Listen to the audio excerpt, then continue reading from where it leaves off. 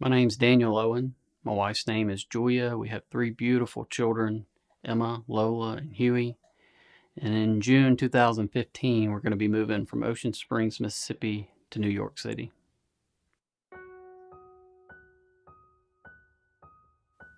We're beginning a new journey in our life working with an organization called Global Gates. This will allow us to reach out to the unreached people of Bangladesh right there in New York City.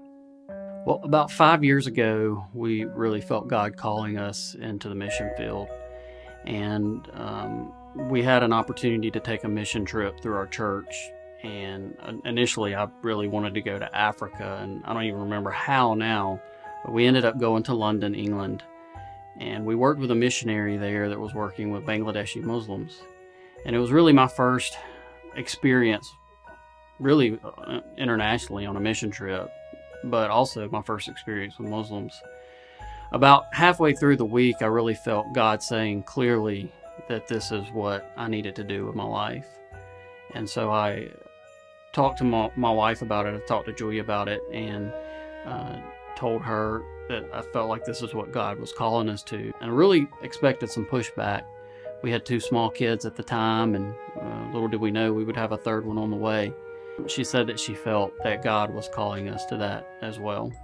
Not long after we got back from London, one of the next trips I was able to take was a trip to Bangladesh. I don't have the words to describe all the different things that I experienced in Bangladesh, but there's a couple things that I saw very clearly, and that is there is great physical need there. A huge amount of poverty, a huge amount of need there. But also, just as much as the physical need that's there, there's a great spiritual need. I remember we were in the southern part of the country, and we had a young man where we were staying, and we asked him, "What do you think about Christians?" And he said, "No, I really don't know what to think about Christians." And we thought maybe he was just trying to be polite. And we said, "Well, no, tell us what you think about Christians." And he said, "No, I really don't know what to think, because there's no Christians here. There's not even one." And so basically what he was telling us is, even if I wanted to know about Christianity or what all that's about, I wouldn't even have anyone to ask, because there's none here. And so that really pricked my heart, and it showed me the great need for us to take the gospel to these people of Bangladesh.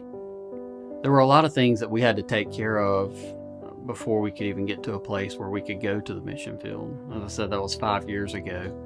And so there were a lot of things that we've worked through. And I think the one thing that God showed us through it all, and I think sometimes I had to learn that the hard way, is that it's not about what we're doing. It's not about what we're going to do. It's not about where we're going to go, but it's all about Jesus. It's about what he did. It's about what he's doing, and it's about what he will do. And it's just about being obedient to him.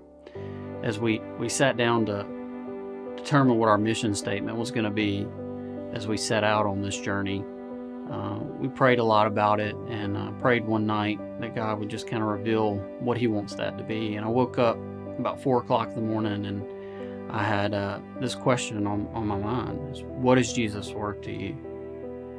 And so pondered that, and just got into the scripture and jotted down our mission statement. Our mission statement is, we will seek to glorify God the Father by showing people the incomparable worth of Jesus Christ, our Lord and Savior, through the power of the Holy Spirit.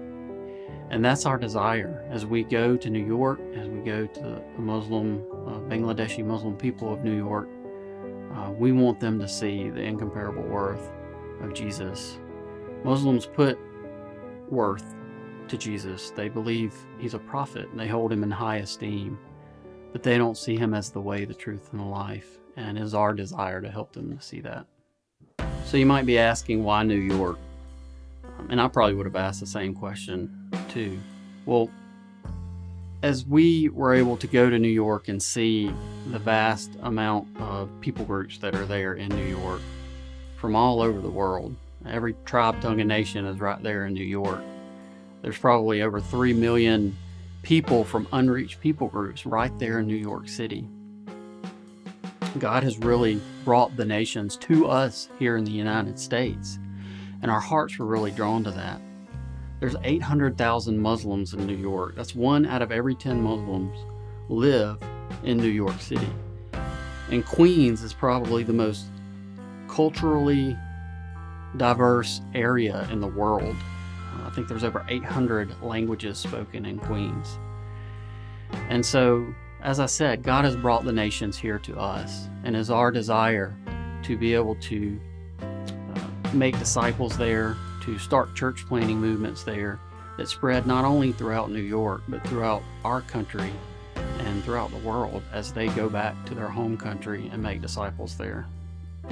In June, when we get to New York, we'll be living in a Bangladeshi neighborhood there in New York. For the first year, we're going to be in a missionary training school called Equip, and this is a very hands-on training school where we'll be starting house churches among unreached people groups there in New York. And we'll also be starting Discovery Bible studies at the colleges there among international students. So there's a few ways that you can partner with us. The first, and probably the most important, is prayer.